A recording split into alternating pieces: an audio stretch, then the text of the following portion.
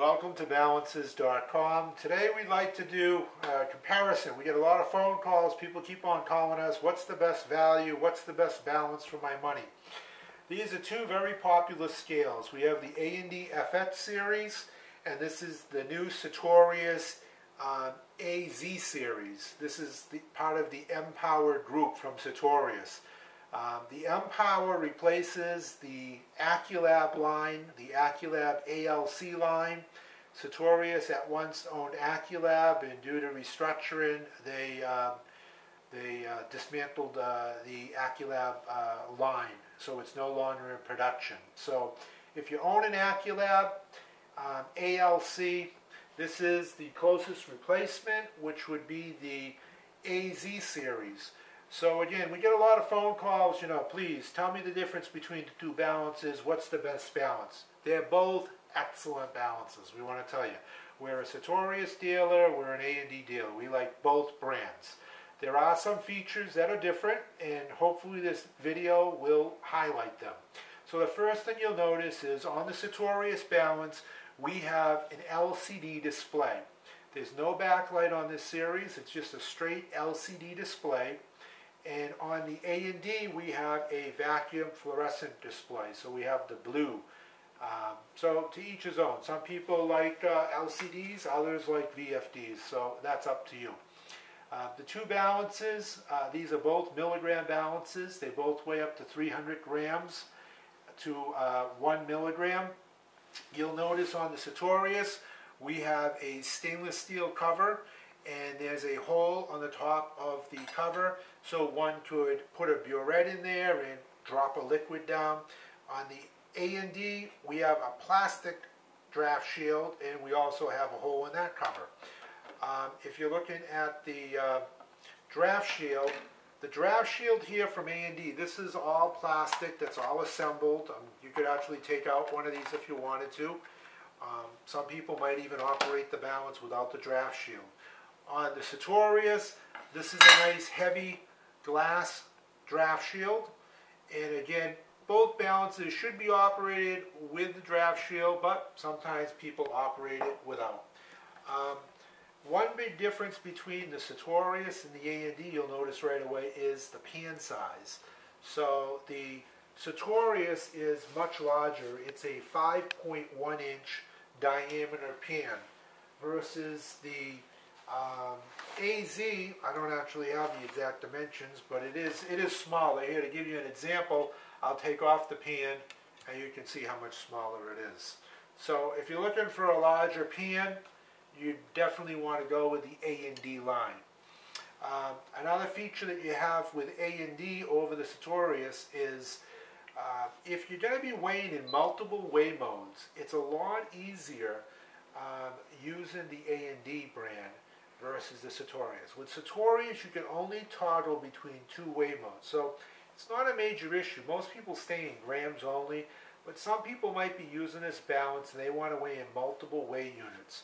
So with the A&D, you just simply press the mode button, and each time you have piece count, you have percent mode, and then we go through all the weigh modes. We have ounces, we have pounds, we have troy ounces, we have carats, mummies, pennyweight, teal, and then we're back to grams.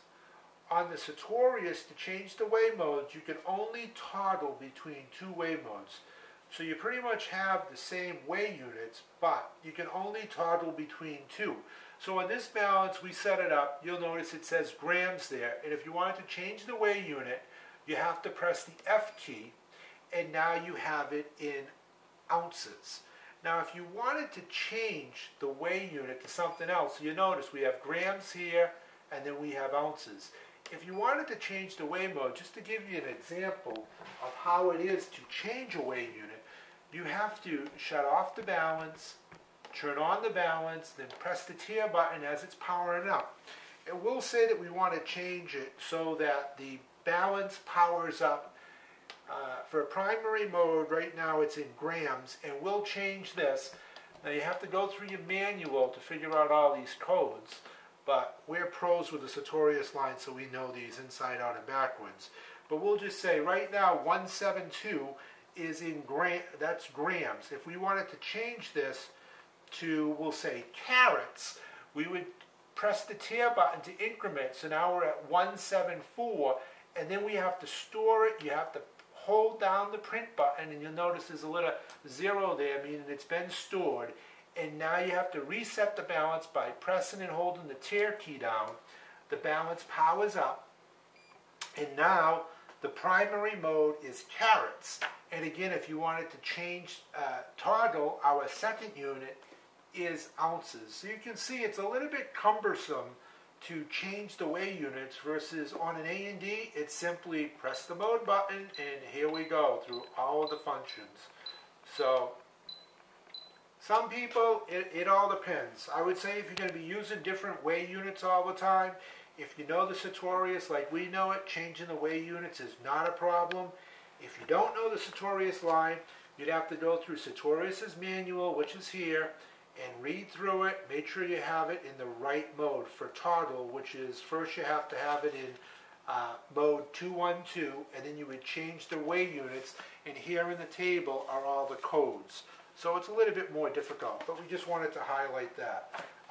Another nice feature, both balances come standard with an RS-232 interface. I'll show that to you in 1 minute, but I wanted to just show you the performance. Both balances perform excellent. So I have weigh dishes that I'm putting on the balance, and one simply, well, this is in ounces, so let's be fair. Let's just change this one to ounces. So I'm going to change the weigh mode to ounces. So we're both in ounces, and we'll tear out the balance, and we'll tear out the balance just to give you an idea. And you'll notice on these balances that basically if I throw on some salt, right away, boom, the response time, it's quick. And notice how they both stop like instantly. I mean, here, I'll throw a little bit more salt on, and I'll throw some more salt on. I use the salt shaker in a lot of videos because there's a lot of strain gauge balances out there, and they just drift all over the place. In a lot of ways, my opinion, they're more of a novelty scale. They really can't weigh that well. If you want quality performance, you have to go with a force restoration balance, and a force restoration balance is going to cost you a lot more money. For example, here, this is the FX300i, and this is actually the legal for trade version, but you can buy the FX300i, and the list price is $995, and on the Sartorius, this is the AZ303, the list price is $1285. Now we sell both balances at substantially less money, but just want to try to give you an example difference in price range. The Sartorius will cost you more money than the A&D.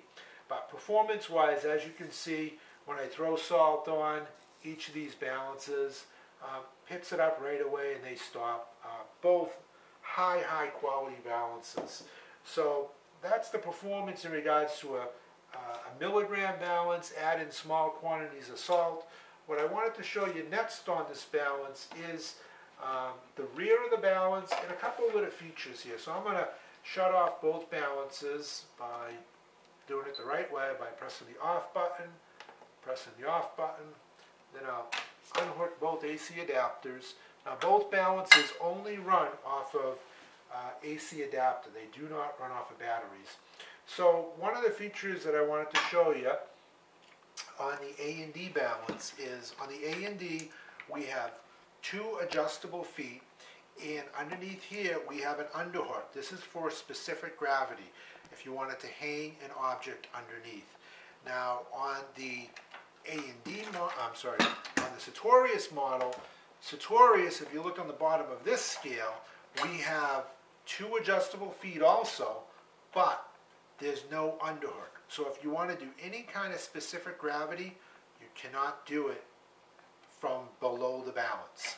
So if that's an issue, if you were weighing like magnetic material or large objects, you definitely would want to go with the A&D because it has the underhook. But if that's not a feature you need, then the Sartorius is a great choice also.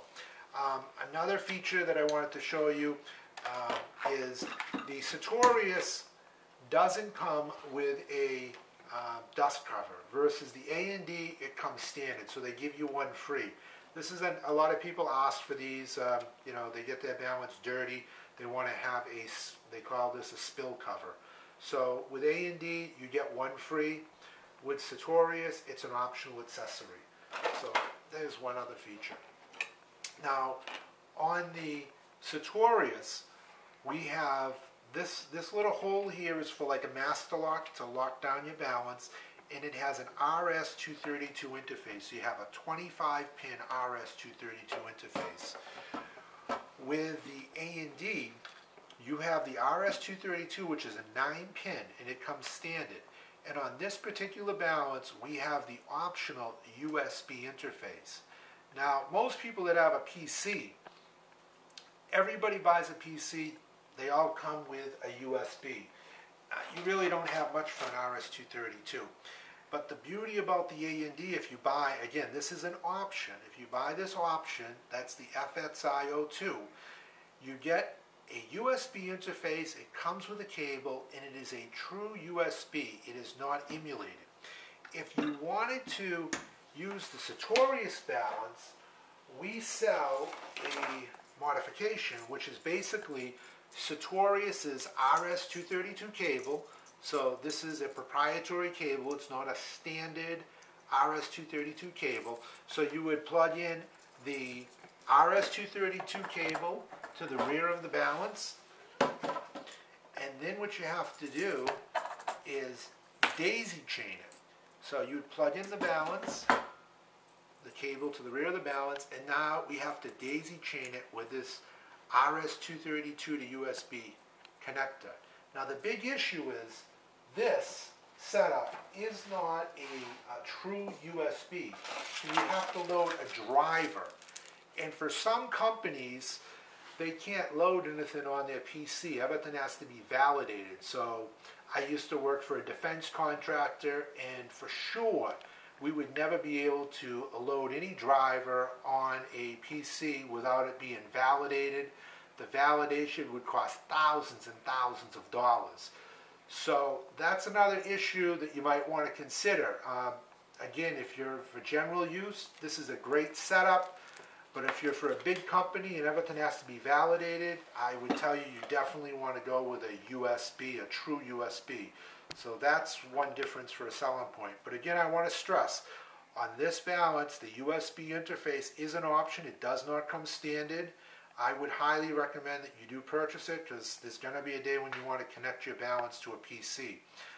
One more final issue about the two balances that you might want to consider before making your decision is with A&D, they have the FXI series. The FXI series comes in a legal for trade version. So this is the FX300IN, and you'll notice right here on this unit, it is legal for trade. It is a legal for trade class 2 balance. So with A&D, they have the FX300, which has a list price of $995. Then this is the FX300IN, and the list price is $1,040.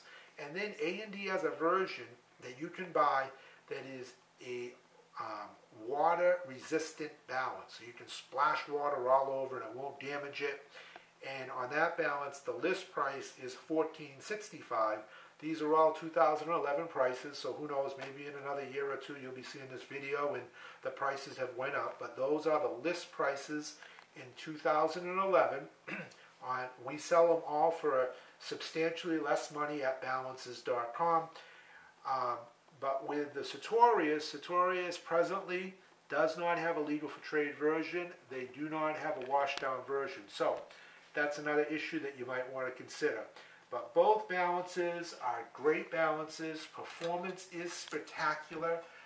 Presently, the Sartorius is assembled in America. We don't know for how much longer, but right now it's assembled in America. The parts come from Germany. And on the A&D, on this balance here, it's engineered in Japan and assembled in Korea at this time. Again, place of origin might change on both units, but they're both high quality precision balances, and we would recommend them. One final thing, on the FX series, this is the milligram balance. These all have a 5.1 inch diameter platform, and when you go to the FX 1200 to the 3000, which are all 0.01 gram balances, the platform size changes to 5.9 inches, so it's a little bit larger. On the Sartorius, on this balance, I just remembered this is a 3.9 inch diameter platform for the milligram balances. And then if you went with the AZ212 and 612, which are 0.01 gram balances, the diameter of the platform is 4.6. So again, A&D has a larger platform. And then on the AZ series, when you go to the 1502 all the way up to the 6101, the platform changes to a rectangular platform, which is 6.8 inches by 5.6. I know I covered a lot of material here. If you have any questions, give us a call. We are true experts. We've been at this balance and scales on the internet since 1995, so we are leaders. We do know the balances inside out and backwards. Give us a call. We'll answer any questions that you might have. Thank you for watching this video. And again, visit balances.com for the best prices on A&D and Sartorius.